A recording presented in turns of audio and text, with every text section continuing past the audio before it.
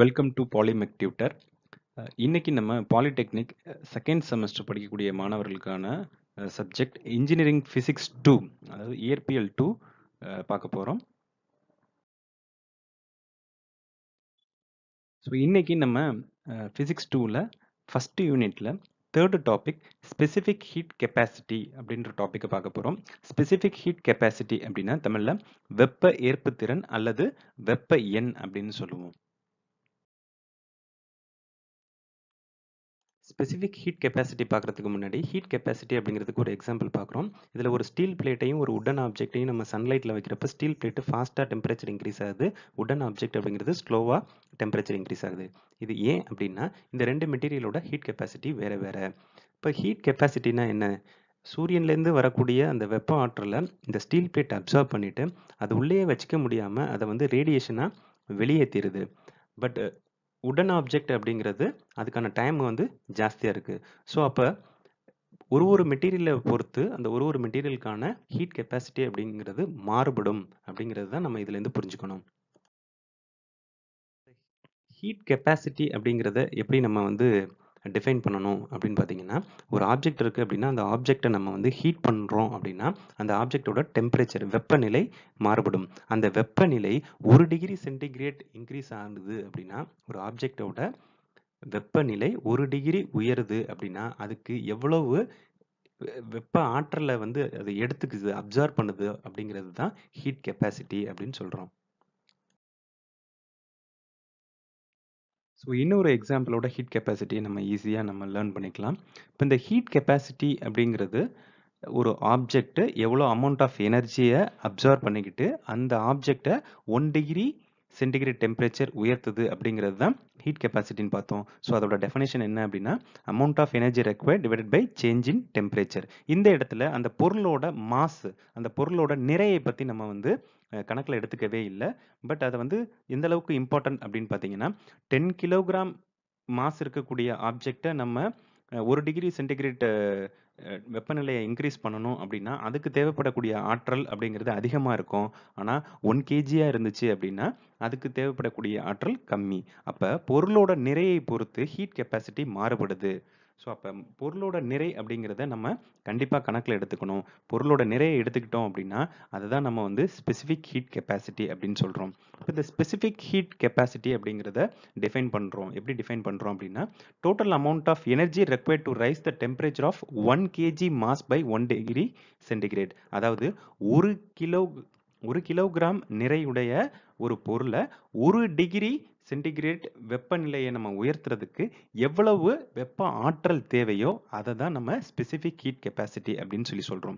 So இந்த இடத்துல example பாருங்க, ரெண்டு விதமான உடன் ஆப்ஜெக்ட்ஸ் இருக்குது. அதாவது ஒன்று வந்து ஒரு உடன் பிளேட்டு அண்ட் இன்னொன்று மரக்கட்டைகள் சைடில் இருக்குது. இப்போ இதுக்கு வந்து பார்த்தீங்க அப்படின்னா ஹீட் கெப்பாசிட்டி அப்படிங்கிறது வேற, ஆனால் ஸ்பெசிஃபிக் ஹீட் கெப்பாசிட்டி அப்படிங்கிறது சேம். எப்படி அப்படின்னு பார்த்தீங்கன்னா, ஸோ இதோட வெயிட், இந்த உடன் பிளேட்டோட வெயிட் பார்த்தீங்க அப்படின்னா உதாரணத்துக்கு 1 கிலோகிராம் இருக்குது அப்படின்னு வச்சுக்கோங்க.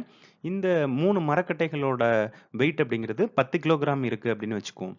ஸோ அப்போ இதை 1 டிகிரி சென்டிகிரேட் வெப்பநிலையை உயர்த்தணும் அப்படின்னா இந்த பிளேட்டுக்கு நமக்கு நம்ம சப்ளை பண்ண வேண்டிய ஹீட் அப்படிங்கிறது, அந்த வெப்ப ஆற்றல் அப்படிங்கிறது கம்மியாக இருக்கும். அதே இதுக்கு வந்து பார்த்தீங்க அப்படின்னா இந்த டோட்டலாக இது 10 கிலோ இருக்குது. ஸோ இது எல்லா வெயிட்டையும், இந்த டோட்டல் வெயிட்டையும் நம்ம 1 டிகிரி சென்டிகிரேட் வெப்பநிலையை உயர்த்தணும் அப்படின்னா அதுக்கு அதிக வெப்ப ஆற்றல் தேவை. ஸோ அப்போ ஹீட் கெப்பாசிட்டி அப்படிங்கிறது இதுக்கு மாறுபடுது. ஆனால் இதே பொருளுக்கு ஸ்பெசிஃபிக் ஹீட் கெப்பாசிட்டி அப்படின்னு பார்த்தீங்கன்னா அது சேம். அது எப்படி சேம்னு சொல்கிறோம் அப்படின்னா, ஸோ இது ரெண்டுமே உடன் மெட்டீரியல். ஸோ ரெண்டுமே உடன் மெட்டீரியல். இப்போ இதில் இந்த உடன் பிளேட்டில் 1 கிலோகிராம் மாஸில் இருக்கக்கூடிய ஒரு உடன் பிளேட்டை நம்ம 1 டிகிரி சென்டிகிரேட் இன்க்ரீஸ் பண்ணுறதுக்கு எவ்வளோ வெப்ப ஆற்றல் தேவையோ அதே வெப்ப ஆற்றல் தான் இந்த 10 கிலோ 3 மரக்கட்டைகளில் இருக்கக்கூடிய இந்த 10 கிலோவில் நம்ம 1 கிலோவை மட்டும் எடுத்துக்கிட்டோம் அப்படின்னா அந்த 1 கிலோவில் 1 டிகிரி சென்டிகிரேட் வெப்பநிலையை உயர்த்துறதுக்கு எவ்வளவு வெப்ப ஆற்றல் தேவையோ ரெண்டுமே சேம். ஸோ இதுதான் specific heat capacity and heat capacity.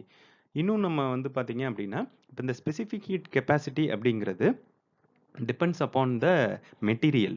So மெட்டீரியலை பொறுத்து இந்த ஸ்பெசிஃபிக் ஹீட் கெப்பாசிட்டி அப்படிங்கிறது நமக்கு மாறிக்கிட்டே இருக்கும்.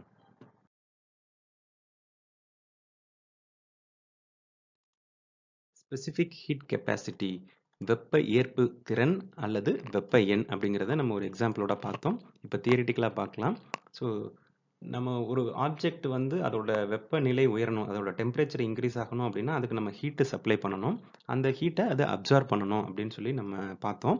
ஸோ இப்போ ஒரு ஆப்ஜெக்ட் வந்து எவ்வளவு ஹீட்டை அப்சார்ப் பண்ணுதோ அதை வந்து நம்ம வந்து Q அப்படிங்கிற எழுத்தால டினோட் பண்ணுறோம்.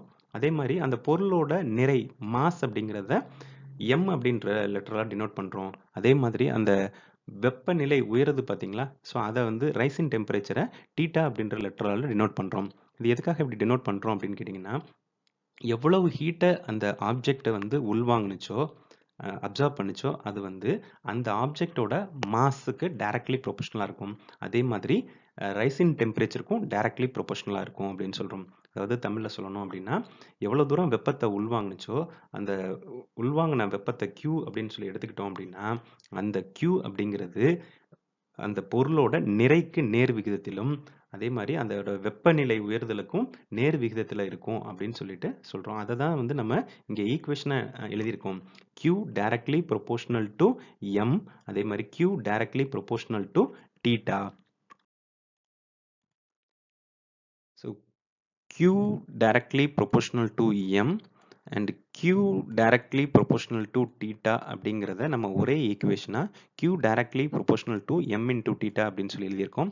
இப்போ இந்த இடத்துல நம்ம இந்த ப்ரொபோஷனாலிட்டியை வந்து நம்ம ரிமூவ் பண்ணணும் அப்படின்னா ரிமூவ் பண்ணிட்டு ஈக்குவல் டு கொண்டுட்டு வரணும். ஸோ இப்படி ஈக்குவல் டு போடணும் அப்படின்னா இந்த ரைட் ஹேண்ட் சைடு நம்ம ஒரு கான்ஸ்டன்ட் ஆட் பண்ணணும்.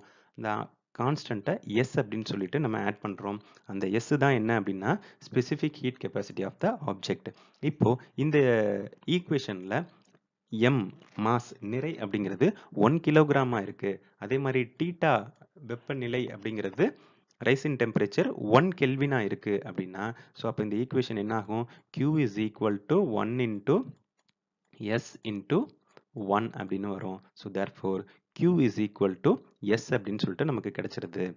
இப்போ specific heat capacity of the object அப்படிங்கிறதோட டெஃபினிஷன் என்ன, நம்ம ஏற்கனவே பார்த்தது தான். என்ன அப்படின்னா, 1 கிலோகிராம் எடை இருக்கக்கூடிய ஒரு ஆப்ஜெக்டை 1 கெல்வின் வெப்பநிலை அதாவது டெம்பரேச்சரை ரைஸ் பண்ணணும் அப்படின்னா அதுக்கு எவ்வளவு ஹீட் நமக்கு தேவை அப்படிங்கிறது தான் ஸ்பெசிஃபிக் ஹீட் கெப்பாசிட்டி. ஸோ இப்போ மறுபடியும் சொல்கிறேன். ஸோ 1 கிலோகிராம் நிறை இருக்கக்கூடிய ஒரு பொருளின் வெப்பநிலையை வந்து 1 கெல்வின் உயர்த்தணும் அப்படின்னா அதுக்கு அந்த பொருளுக்கு எவ்வளவு வெப்ப அளவு தேவையோ அதுவே அந்த பொருளின் வெப்ப எண் எனப்படும். ரைட். ஸோ அதுதான் ஸ்பெசிஃபிக் ஹீட் கெப்பாசிட்டி. இந்த ஸ்பெசிஃபிக் ஹீட் கெப்பாசிட்டியை வந்து நம்ம சப்ஜெக்டில் வந்து பார்த்தீங்கன்னா சாலிடு அதாவது திடப்பொருள், லிக்விடு திரவ பொருள் அண்ட் கேஸ் வாயு, இது மூணுக்கும் நம்ம வந்து படிப்போம். ஸோ இதில் நம்ம கவனிக்க வேண்டியது, ஞாபகம் வச்சுக்க வேண்டியது என்ன அப்படின்னா, திடப்பொருள் மற்றும் திரவ பொருள் அதாவது சாலிட் அண்ட் லிக்விட் அப்படிங்கிறதுக்கு மாஸை வந்து நம்ம என்ன யூனிட்ல சொல்லுவோம் அப்படின்னா 1 கிலோகிராம் அப்படின்னு சொல்லுவோம்.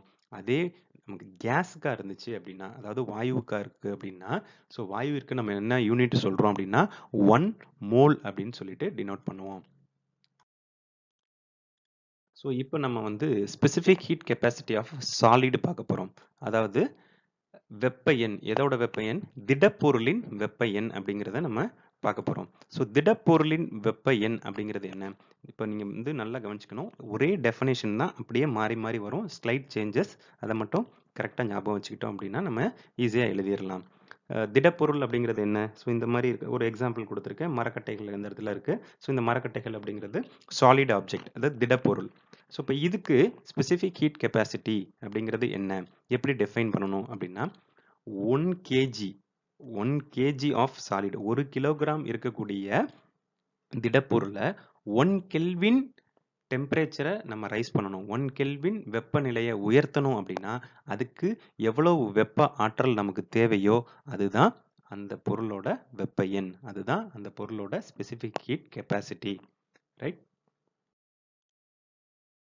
சிமிலர்லி இப்போ நெக்ஸ்ட் நம்ம பார்க்க போகிறது என்ன அப்படின்னா specific heat capacity of liquid, அதாவது திரவ பொருள். ஸோ திரவ பொருளோட ஸ்பெசிஃபிக் ஹீட் கெப்பாசிட்டி திரவப்பொருளோட வெப்ப எண் என்ன அப்படின்னு சொல்லி நம்ம பார்க்கலாம். ஸோ சேம் டெஃபனிஷன் என்ன இந்த இடத்துல சேஞ்ச் ஆகுது அப்படின்றத கவனிங்க. 1 kg ஆஃப் லிக்விட் 1 கிலோகிராம் இருக்கக்கூடிய திரவ பொருள். ஸோ அதை 1 கெல்வின் டெம்பரேச்சர் ரைஸ் பண்ணணும். 1 கெல்வின் வெப்பநிலையை உயர்த்தணும் அப்படின்னா அதுக்கு எவ்வளவு வெப்ப ஆற்றல் தேவையோ அதுதான் அந்த திரவ பொருளோட வெப்ப எண். அதுதான் அந்த லிக்விடோட specific heat capacity. So next நம்ம பார்க்க போகிறது specific heat capacity of case. So நம்ம கேஸோட யூனிட் நம்ம ஏற்கனவே பார்த்தோம், மோல் அப்படின்னு சொல்லிட்டு. ஸோ அப்போ 1 மோல் ஆஃப் கேஸ் அப்படிங்கிறத 1 கெல்வின் டெம்பரேச்சர் இன்க்ரீஸ் பண்ணணும் அப்படின்னா அதுக்கு எவ்வளோ ஹீட் கெப்பாசிட்டி தேவையோ அதை தான் நம்ம வந்து ஸ்பெசிஃபிக் ஹீட் கெப்பாசிட்டி அப்படின்னு சொல்கிறோம். ஸோ இந்த கேஸை பொறுத்தவரையிலும் பார்த்தீங்க அப்படின்னா நம்ம கேஸை வந்து ஹீட் பண்ணோம் அப்படின்னா அதோட ப்ரெஷர், வால்யூம், டெம்பரேச்சர் இது மூணும் டிஃபர் ஆகும். ஸோ இதனால கேஸுக்கு மட்டும் பார்த்தீங்க அப்படின்னா நம்ம specific heat capacity at constant pressure, specific heat capacity at constant volume அப்படின்னு சொல்லிட்டு ரெண்டையும் நம்ம தெரிஞ்சுக்கணும். Specific heat capacity of case அதாவது வாயுவின் வெப்ப எண் நம்ம ஏற்கனவே சொன்னோம். ஸோ வாயுவோட வந்து யூனிட் அப்படிங்கிறது மோல். ஸோ இப்போ 1 மோல் அளவுடைய கேஸை 1 கெல்வின் வெப்பநிலையை உயர்த்தணும் அப்படின்னா அதுக்கு எவ்வளவு வெப்ப அளவு தேவையோ அதுதான் அந்த வாயுவின் வெப்ப எண் அப்படின்னு சொல்கிறோம்.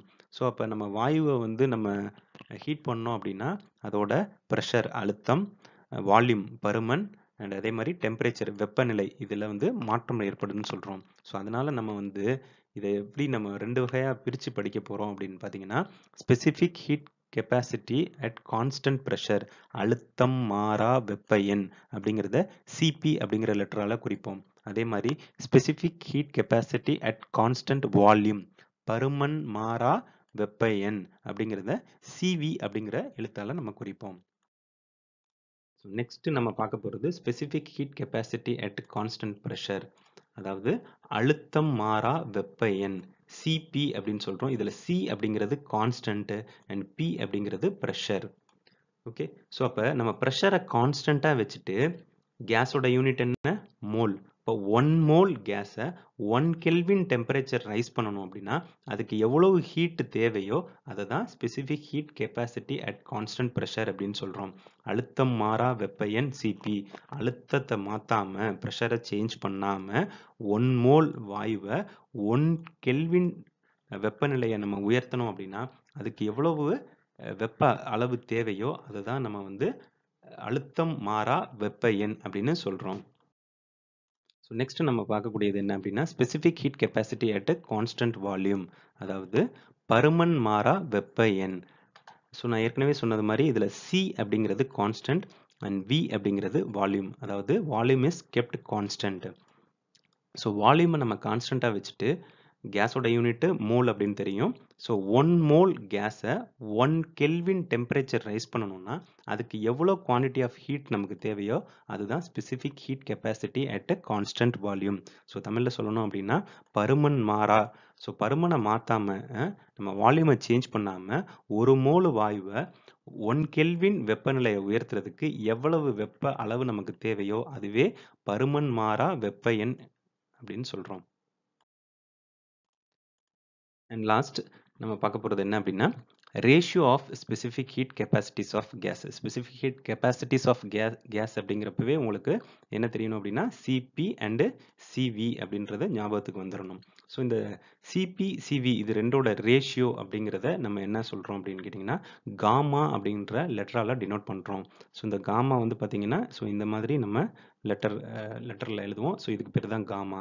So gamma is equal to CP divided by CV அப்படின்னு போட்டோம் அப்படின்னா இதுதான் ratio of specific heat capacities. இந்த எப்போதுமே வந்து நமக்கு சிபி அதோட வேல்யூ அப்படிங்கிறது ஜாஸ்தியாக இருக்கும். எதை விட அப்படின்னா சிவியோட ஜாஸ்தியாக இருக்கும். ஒரு கேஸ்ன்னு எடுத்துட்டோம் அப்படின்னா அந்த கேஸுக்கு வந்து சிபியோட வேல்யூ சிவியோட வேல்யூ கால்குலேட் பண்ணோம் அப்படின்னா சிபியோட வேல்யூ அப்படிங்கிறது அதிகமாக இருக்கும், சிவியோட வேல்யூ கம்மியாக இருக்கும்.